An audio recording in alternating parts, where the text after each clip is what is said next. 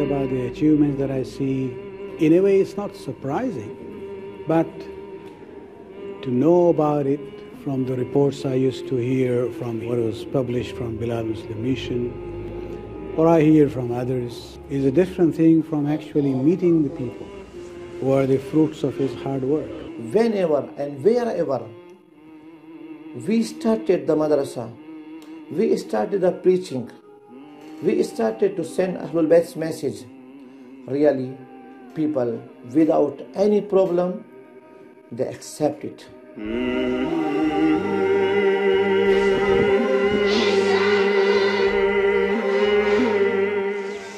Japo na changamoto wa maisha, mimi nimekubali mwenyewe kwa ridhaa yangu kuwa mwanafunzi bora wa Shia. Madhehebu yote ya Shia nimekubali, mwanafunzi bora wa Ahlulbayt.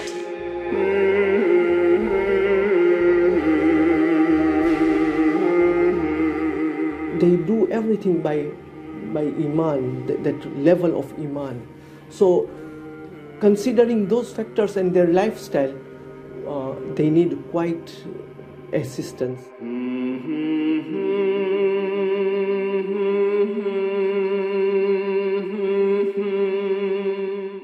I am Sayed Muhammad Rizvi. My father, the late marhum Al-Allama Saeed Akhtar Rizvi, was the pioneer of tabligh and missionary activities in Africa, and he is the one who initiated the process which formerly was known as Bilal Muslim Mission. And today I'm on this journey to visit one of the centers which is the fruits of his work in the early days.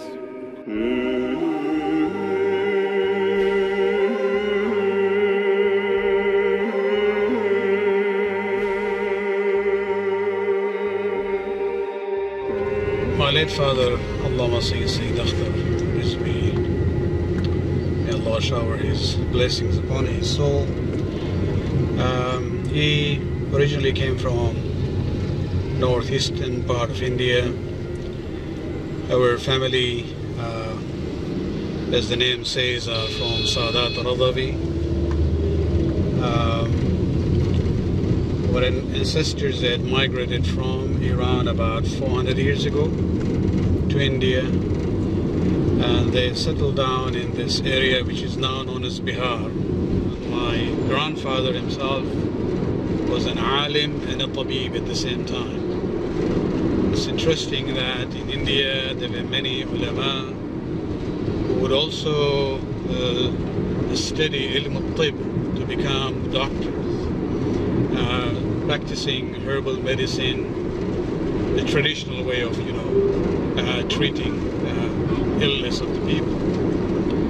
And this was one way that they would also support themselves as well as do their religious activities. And so my grandfather himself had studied in one of the famous Hawza in Lucknow, which is a major Shia center in northern India. And so already my late father had kind of a role model for himself, and he continued in that path. So it's not only my grandfather, but even the maternal grandfather of my father. So my grandmother's father was also a tabib and a very learned person. Especially he had a very good library, and according to what my father writes in his own autobiography, that during the childhood they used to spend their summer vacation at their maternal grandfather's home. And one of the good times that he had was spending in his personal library. And this is the time when he was already into the religious studies.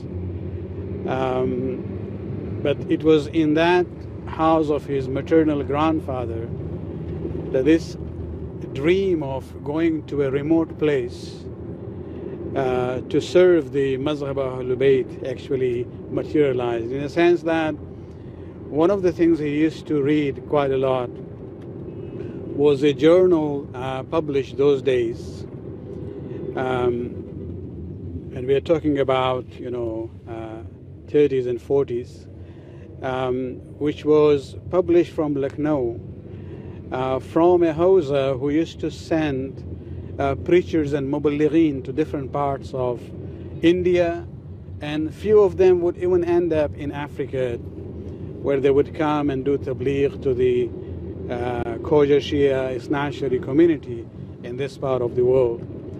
And these muballighin would actually send back the reports to their institution in Lucknow, which will be published in the journal that they had. And those reports and reading them actually was very interesting for him, and it kind of motivated him to try to see if he can also, when he grows up and finishes his education, go into that similar journey to a remote place.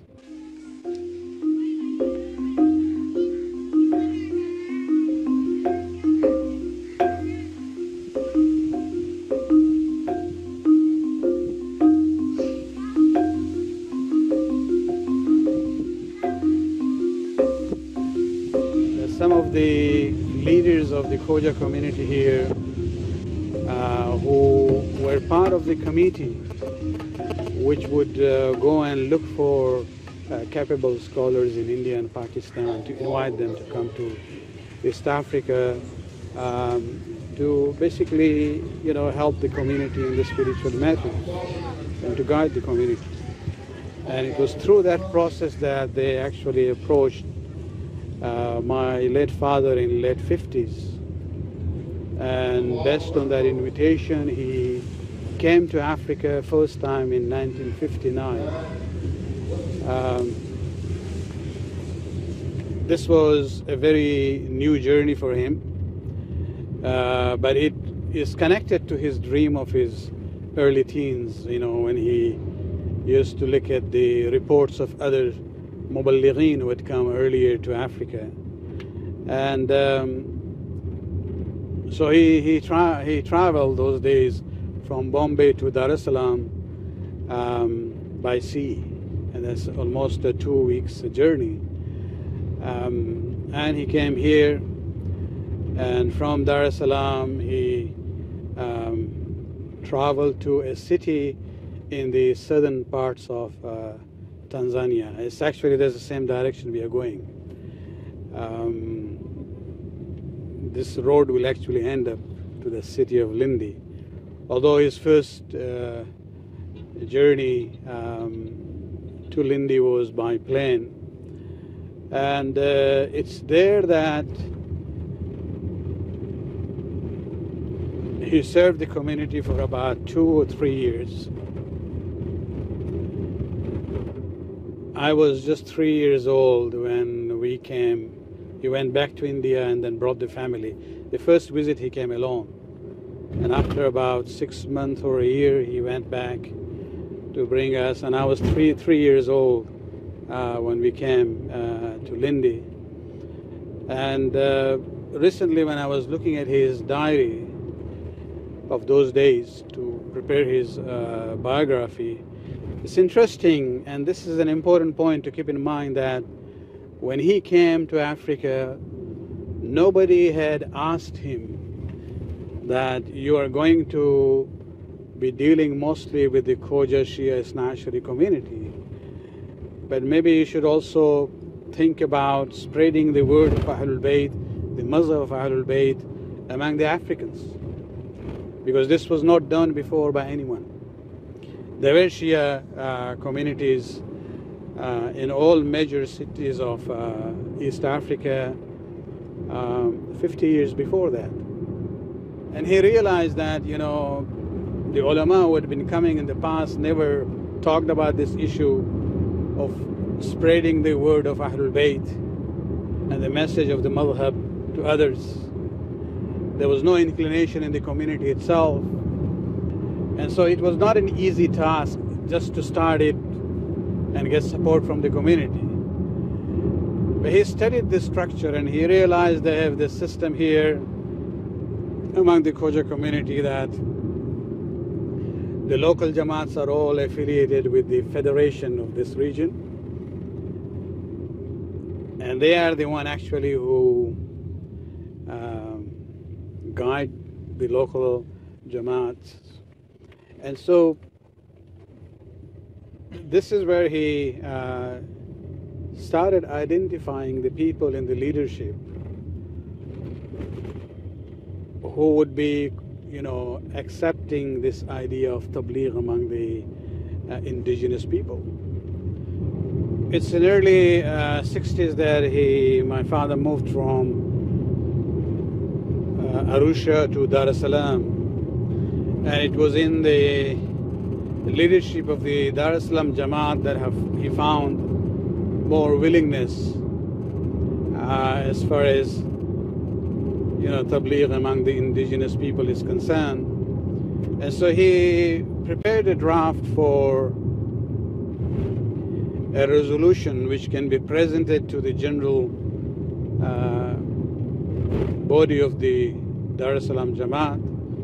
It was approved there to be sent further as a resolution to the Federation of the Khoja Shia Ishnashri Jamaats of East Africa in the triannual conference which was held in 1964 in Tanga.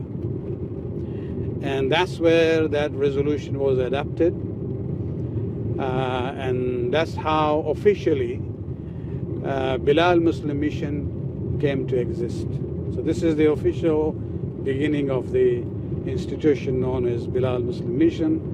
There were two branches opened, one in Tanzania, registered here, and one in Kenya.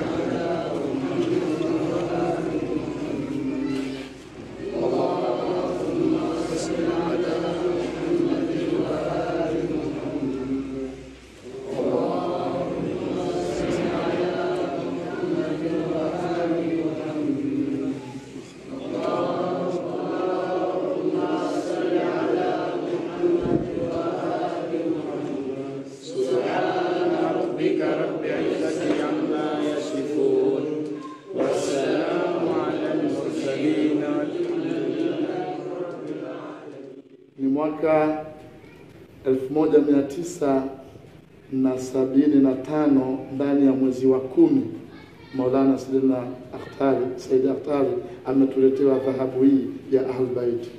Salawat.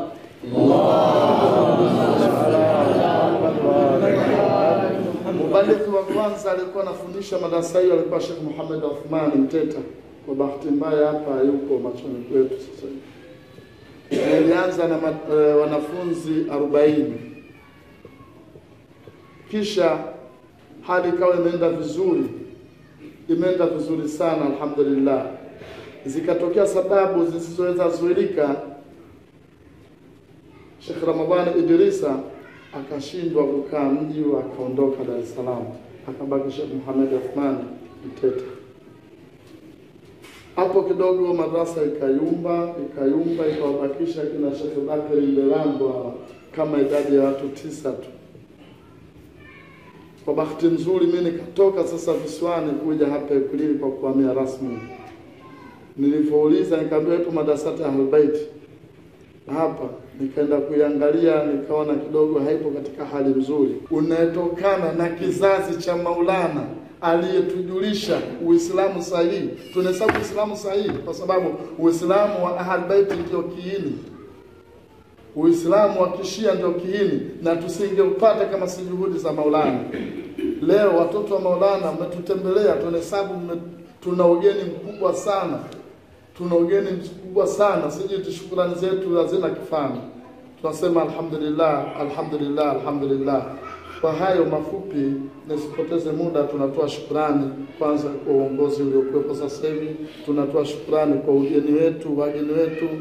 Nikiona picha yako Sheikh, naiona picha ya Maulana haina shaka yoyote. Na kama mtu aliwahi kumwona Maulana akiona picha hii, basi tunahesabu tunaye Maulana. Na kwa vile katuachia juhudi na katuachia watoto tunasema auladu saliha, tunasema alhamdulillah Maulana tunaye. Naingia kuongea sina, ni kukaribisha labda mgeni wangu au wageni wetu mzungumze na waumini wetu tulikuwa nao mbele yetu hapa. Falyatafadhali. Just let me emphasize on one hadith from Rasulullah sallallahu alaihi wasallam.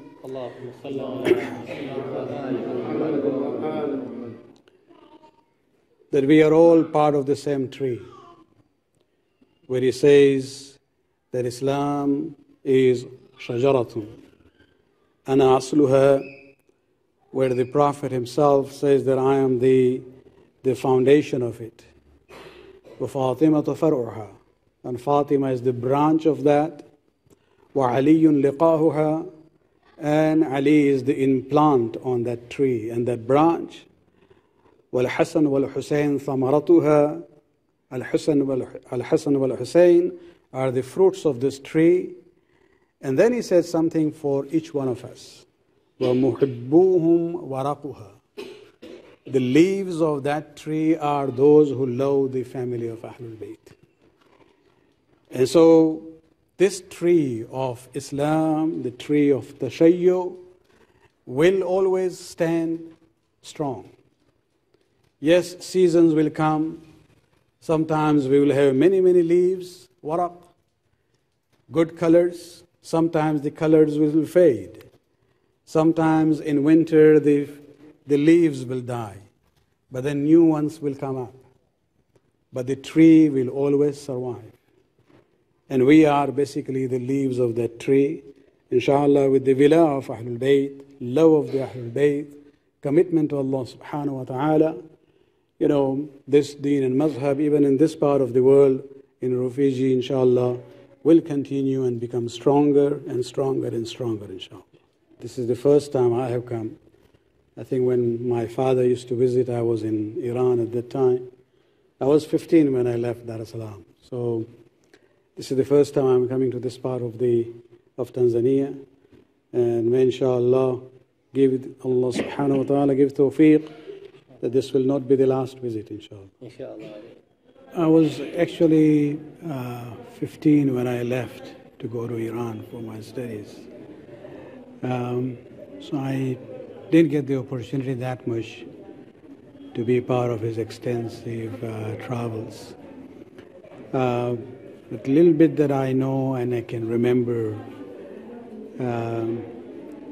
is that he used to interact with people like one of them. He would make them feel comfortable and not feel like a foreigner. He would even sit down and eat with them, would not hesitate to do that. Even the very first madrasa which started by Sheikh Muhammad Ali Bonga, the one who was originally from the same area as Ikwiriri, was a very simple hut. But he didn't have any problem in even going there and be part of that process in order to convey the message of Ahlul Bayt to the people. Watu hajui zuri maneno ya Ahlul Bayt, lo wao watajua, haina shaka watafuata mazhab Ahlul Bayt. Alhamdulillah, Haji Mageni yeye alifanya kazi kubwa. Wakati ye maneno moja alitoa kweli, alileta athari kubwa sana. Alisema wakati marhum rahmatullahi ta'ala alayhi Sayyid alikufa, yeye alihisi kama sisi iko tuko yatima. Kwa hiyo historia ya ushia sisi ndio tumeanzia, alafu wengine wamefuatia. Wakati wa marehemu Mzee Ali Ngongabule tulikutana naye wakati nipo Kigoma, alinifahamisha kwamba chanzo cha kuwa ushia ilitokana na yeye kuwa ni fundi simu. Katika uwaji wa fundi simu akaenda kutengeneza simu, alipangwa kwa Saeed Akhtar Rizvi. Wakati anatengeneza akamkuta Maulana anasoma Qur'ani, yeye akashtuka, Wahindi tunawajua baniani, leo inakuwaje na Qur'ani? Basi akaanza kumuuliza, wakaanza mazungumzo, akasema mimi na shehe wangu Muhammad Ali Ngongabule ana shule yake hapo nyuma Kauthar. Alipokwenda huyu ndo shekhe wayo mzee Ali, huyu mzee Ali Ngongabule kukutana na Maulana, ndio wakaanzisha Bilali Muslim Mission of Tanzania. Mwalimu wa kwanza darasani ndio yeye huyu mzee Ngongabule, nyumbani kwake hapo nyuma, na ndiye mtu ambaye aliingia Shia moja kwa moja wa kwanza, kwa sababu mzee Ali alikuwa ni maamuma wa huyu mzee Ali Ngonda, alikuwa ni maamuma wa mzee Ngongabule. Kwa hiyo yule alikuwa kama kiunganishi, lakini huyu yeye ndo akawa mshia wa kwanza Afrika.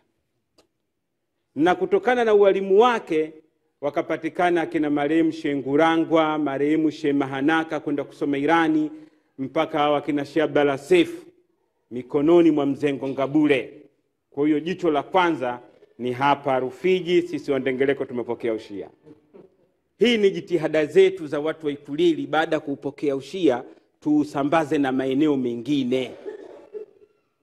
Kaanza babu yetu mzee Ngongabule na mzee Ali, na sisi tunafuatia, lakini wote sisi ni matunda ya Maulana Saeed Akhtar Rizvi. Yeye ndio muasisi wa ushia kwa Waafrika.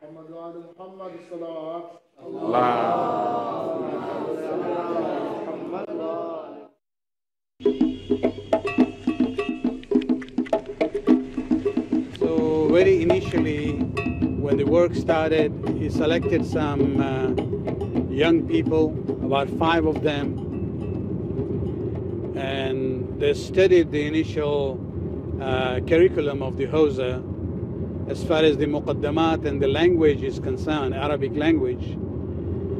And in this,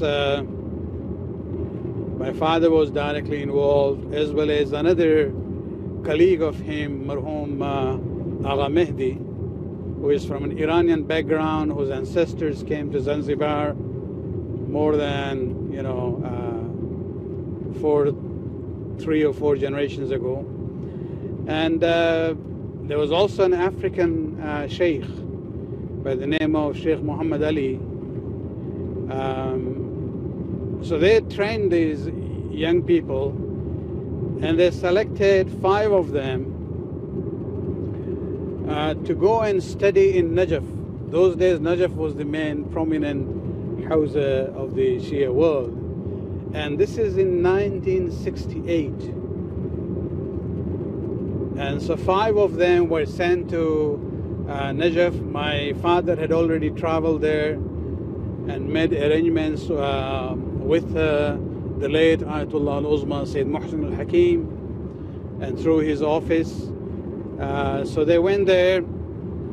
Unfortunately, they couldn't stay long there because the Ba'ath party came to power. This is the days of Hassan al-Bakr, and they started expelling the foreign students from Najaf. Most of the Iranian and Afghani students were thrown out. This is where these African students found themselves in difficulty. So my father then had even some contacts with Imam Musa Sadr in Lebanon. And he says, he asked Imam Musa Sadr if you have some facility for education, a Hausawi program, where they can go now until we find a more permanent location. And that's where they were transferred to Sur in Lebanon, which is in the southern part of Lebanon. But there also there was a lot of tension because of the influx of Palestinian refugees who had come from Jordan to Lebanon, there was fights between the Palestinians and the Israelis. Bombing used to happen very frequently in that region. So these students wrote to my father, if you would like to see us alive, please move us somewhere else because it's becoming very dangerous here. This is where he was able to then contact one of the prominent Maraji in Qum of those days, Ayatollah Sharif Madari, and got his support in this matter. And they were transferred from Lebanon to Iran, to Qum. And this was actually a very important step in establishing the roots of Tabligh among the indigenous African people.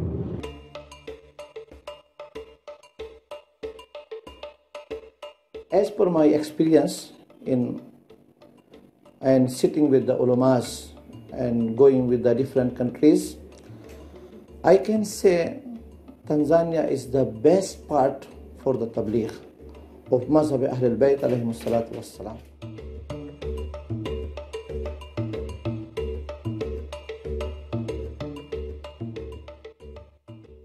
For the Tabligh, unfortunately, when I joined in the Bilal, I saw the situation of the Muballighin. The Muballighin level was very down and very low level, but they were doing wonderful job as per they can do. Then we thought, no, it is not possible to succeed. We have to prepare our own Muballighin. Then we started the Hawza. It was the first Hawza in Africa for that level, which Alhamdulillah Jamiatul Mustafa, the University of the Iran, after completing 5 years of our students, they provided an advanced diploma certificate for our students. And also we started Tabligh in different angles for the villages. When I started the Bilal in Tanga, we had only 4 centers in Bilal Tanga branch. But after we worked very hard, we started one by one.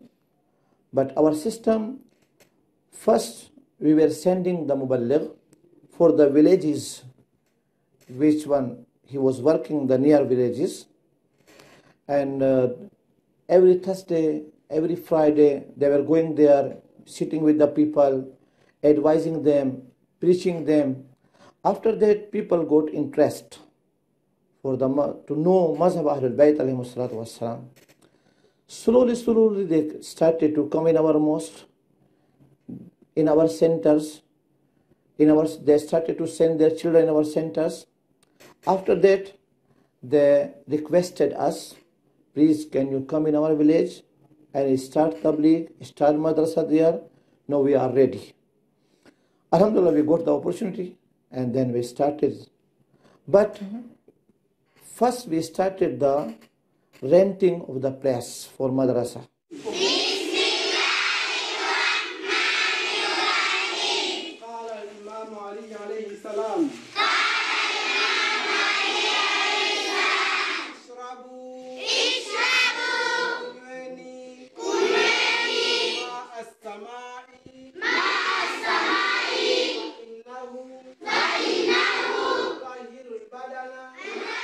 We didn't build a mosque, we didn't build a madrasa, we didn't buy the land, but we started to hire or rent the land, 2 rooms, 3 rooms, 1 room for teacher, 2 rooms for madrasa, 1 for girls, 1 for boys, and we started. One by one, in 7 years, I was working in the Bilal Tanga. Then we got 25 centers. From the 4, reached 25 centers. And Alhamdulillah, we got many students, we got many mu'minins. Around in Tanga, we got around 900 families. You know, he did not work like the missionaries, Christian missionaries. There was no charity program, there was no employment after he became Shia, nothing. You know, his work was only to convey the message. And those who accepted it without any expectation of material gain from him. And I think that is difficult, really. Although we cannot deny the economic and the charity element of that we had to take care of the people. But I think that was the purity of the act, which was very important. That those who came in without expecting anything as far as material gain is concerned. Japo na changamoto wa maisha, mimi nimekubali mwenyewe kwa ridhaa yangu kuwa mwanafunzi bora wa Shia. Madhehebu yote ya Shia nimekubali. Mwanafunzi bora wa Ahlulbayt. When they accept Shiaism and when they accept the religion of Ahlulbayt alayhi salam, they are keen to learn more with their poor quality of life and their standard of understanding. If you compare those factors and their niyyah, their iman, I believe they need more assistance, more development. And in that factor, we have to uplift their standard of living, make them independent, so that they can learn more, they can practice in a comfortable manner, and they can spread from there. And I have witnessed, I have experienced that those convert Shias are more effective in spreading Shiaism, in spreading Islam, and they do everything by iman, that level of iman. So considering those factors and their lifestyle, they need quite assistance. They need assistance to upgrade their lifestyle, to even to facilitate them with the references, and for the basic requirements as well, like food, like shelter, water, masjid, centers. They are living in a very poor condition. As we went there and you saw how things are.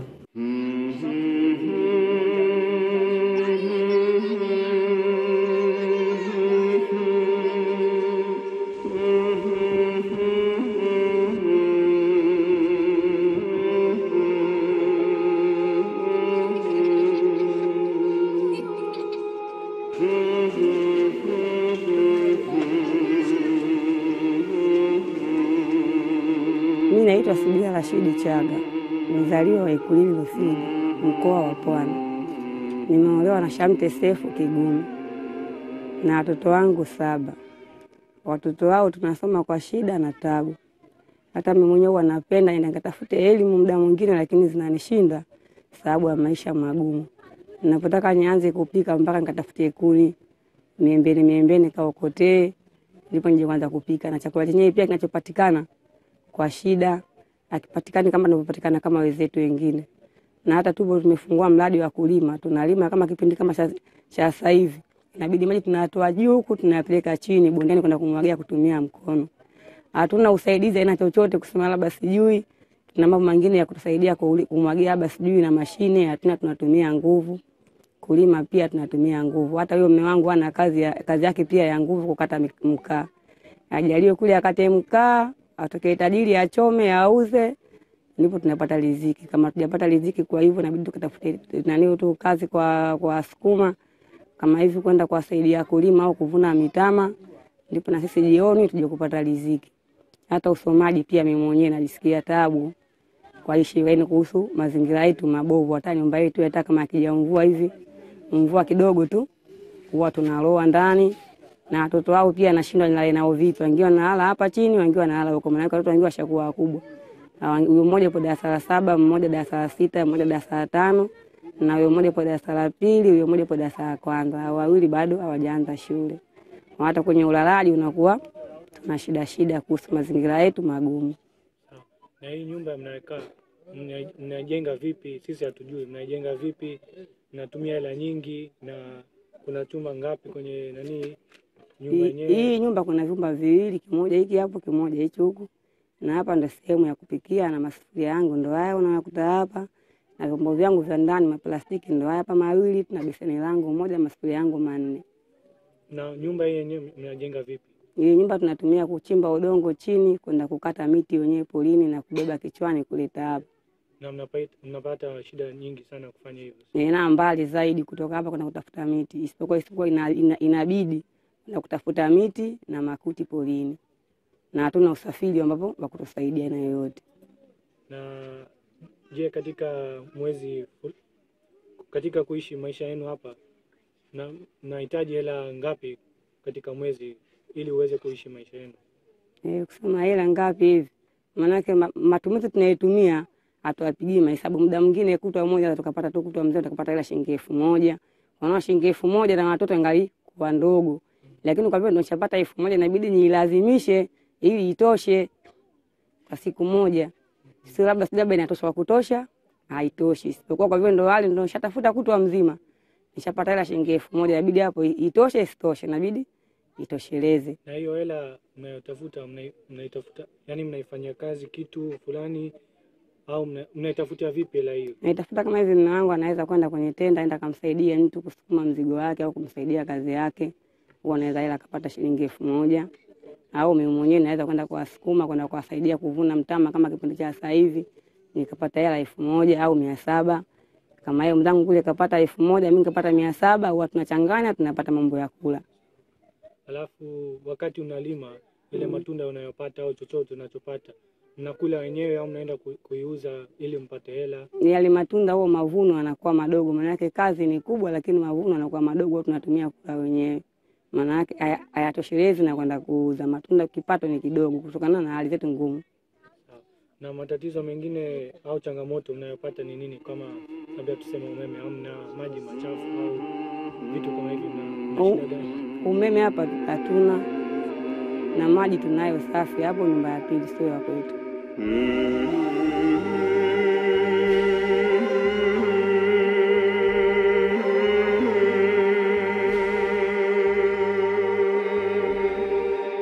Started economic upliftment schemes with them. We see the environment, what they can do there. For instance, there is a place in Kigoma, Katumbi. You have to cross the lake Tanganyika to reach there. So those people there, they are fishermen. So the only economic upliftment scheme that you can use there is fishing. So we have tried, and we are trying to facilitate them with the fishing nets, and we give them as a capital to start with, so that they can be independent. And it depends on the centers. For instance, there are centers, they work together, they can work as a community. And there are some centers we have effective members who individually you can uplift them. So it depends on how to give them economic empowerment that way. Sheikh Mageni, hivi hapa Waislamu tunaishije? Tunaishi sisi kwa njia ya kilimo hapa. Kilimo Naam. Huwa masaa mangapi tunalima masaa mangapi, tunalima zao lipi? Tunalima kiasi ya masaa 6, masaa 4 tunalima asubuhi, masaa 2 tunalima jioni. Okay. Mazao gani? Mazao tunalima hapa mpunga, mahindi. Wakati mwingine tunalima bustani ya matigiti. Tunalima matigiti, naam. Na hayo mazao mnafanyia biashara au ni mazao ya chakula? Mazao ya biashara kama vile matigiti, mabamia, yanakuwa mazao ya biashara, ya chakula ndo kama hivyo mahindi na mpunga. Lakini kama tunapata kwa wingi basi na tunafanya biashara. Tukipata kiasi cha haja basi tunakula tu. Unajua mazingira yetu pia katika kilimo huwa tunajenga vibanda vidogo vidogo kwa ajili ya kuweza kukaa katika ulinzi. Kwa mfano kama ile kule Dungu, unaona lile? Ndio. Yaani zile ni nyumba rasmi kwamba wanakaa watu wewe wakati ule wa mavuno, wasije ndege kuja kula au usiku kuja wanyama pori. Kwa hiyo tunajenga mabanda kama hayo, ndio mazingira yetu yalivyo. Mashallah, tunajitahidi kwa kweli. Wakati mgumu wakati mgumu, na ulimaji wetu ndo wajembe bwana, kama unavyojua. Tunalima ulimaji wa jembe kwa mkono tu. Kwa mkono tu, sababu hatuna uwezo kunoma trekta sisi. Na kwa watu mnalima kwa pamoja au kila mtu heka yake? Yaani tunalima kifamilia. Familia hiyo inalima mashamba yao na familia nyingine mashamba yake. Ndio tunavyokwenda. Wanaume kwa wanawake au wanaume kwa wanawake na zaidi wanawake. Wengine sinafanya kazi zingine. Kwa hiyo mnasaidiziana. Kuna mama anaweza akawa au shambani, baba ukawa unashughulika gongoni kwa mambo mengine.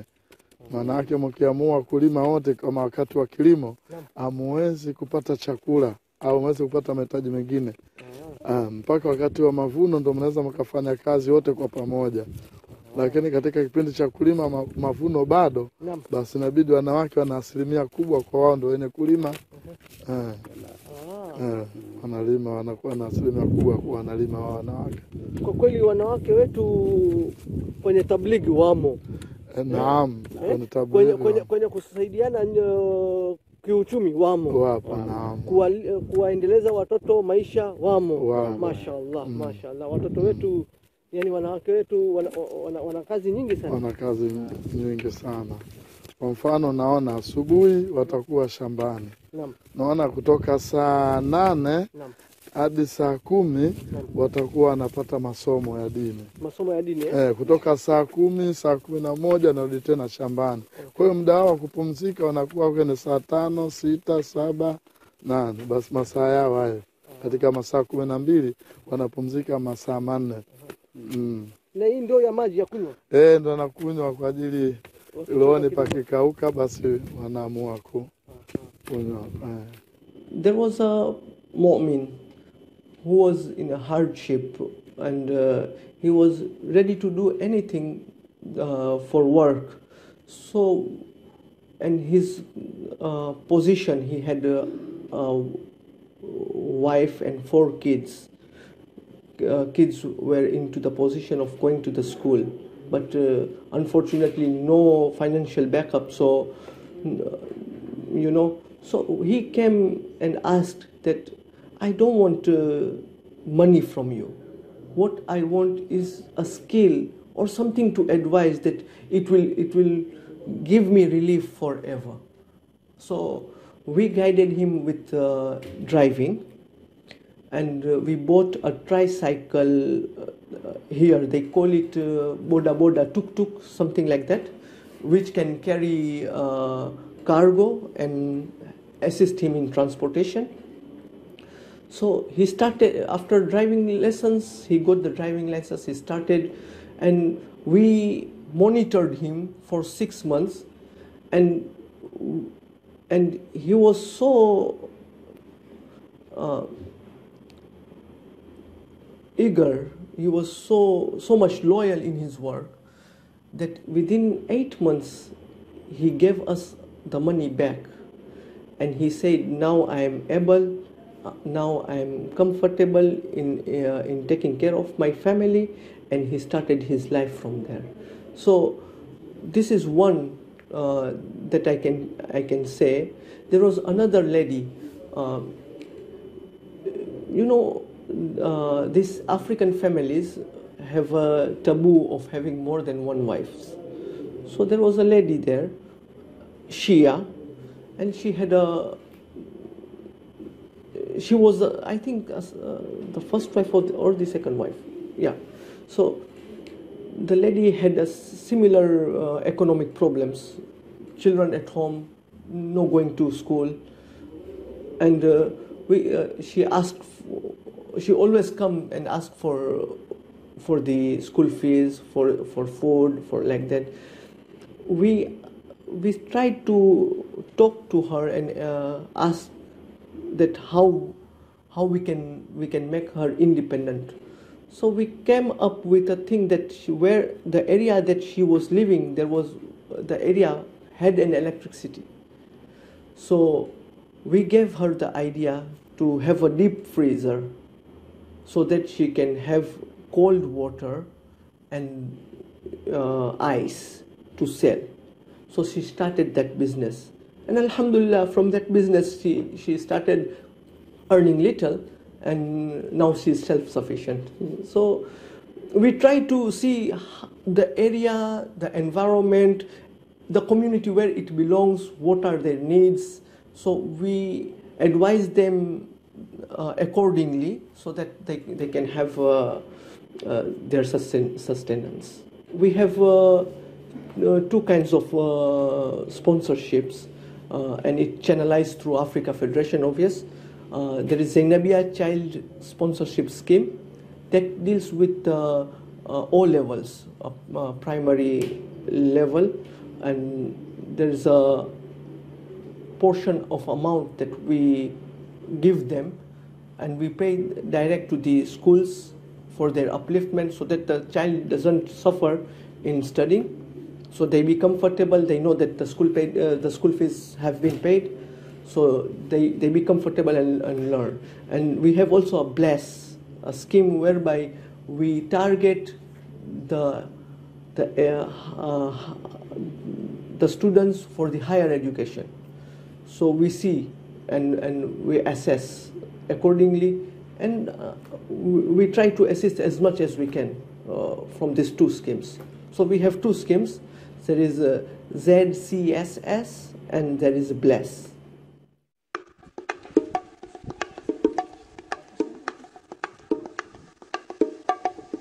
Well, as far as, how do I feel about the achievements that I see? In a way, it's not surprising, but to know about it from the reports I used to hear from him, or, what was published from Bilal Muslim Mission, or I hear from others, is a different thing from actually meeting the people who are the fruits of his hard work.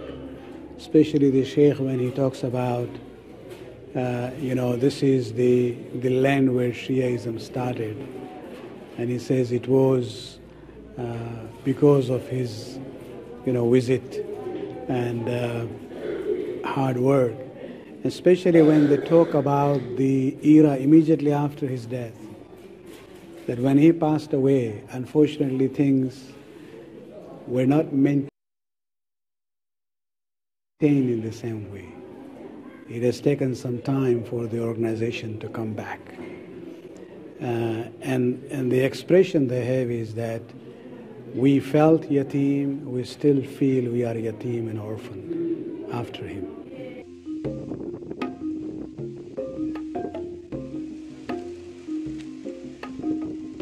In the late 80s, when I was in Canada, I got invitation from some of the Shi'i communities in the Caribbean region to visit them.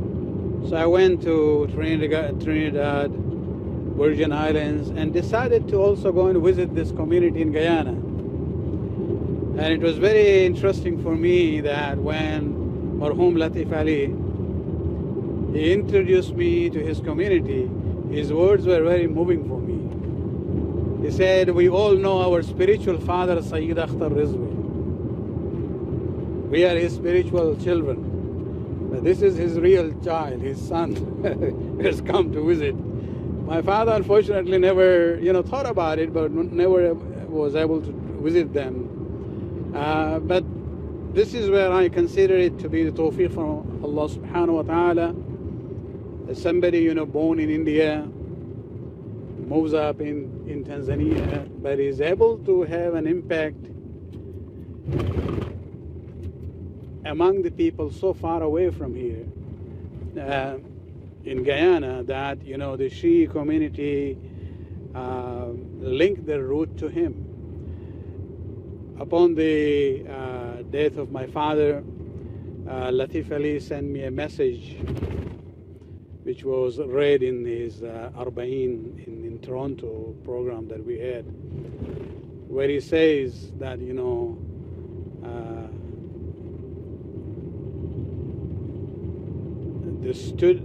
Saeed Akhtar, the teacher, and Latif Ali, the student, although they met once in London in the first conference of Wabil, the Rabitat al-Alam al-Islami, where my father was one of the founders of it, with along with Shaheed Mahdi al-Hakim, Shahristani, as well as Bahr al-Ulum.